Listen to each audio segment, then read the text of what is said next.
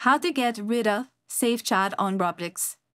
Hello and welcome back to our channel. In this video presentation, I'll show you how to disable the Safe Chat on Roblox quickly and easily. So in order to do this, you need to access the Roblox website through a web browser and log into your specific account. Once logged in, click on the cogwheel at the top right to access the settings page. And the first step is to verify your age by providing necessary information like your birth date. If parental controls are enabled, make sure that you disable them or had the PIN ready to proceed.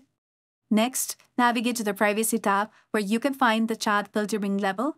And this is a key setting to change in order to turn off Safe Chat. Make sure that this option is on left after verifying your age and ensuring that the parental controls are off. By following the simple steps, you can easily, effectively disable Safe Chat on Roblox. If you found this video helpful, please consider liking and subscribing for more useful tips and tutorials.